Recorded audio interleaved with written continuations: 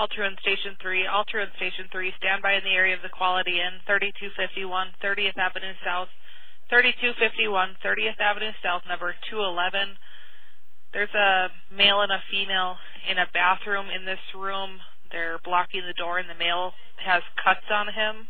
That was the emergency call at 6:02 a.m. Sunday morning at the Quality Inn in Grand Forks. Details of what happened yet are not available. I just talked with the clerk at the hotel who told me he wasn't aware of the incident, and a dispatcher with the police department says their public information officer will release more information on Monday. I'm Neil Carlson reporting for iNews.TV.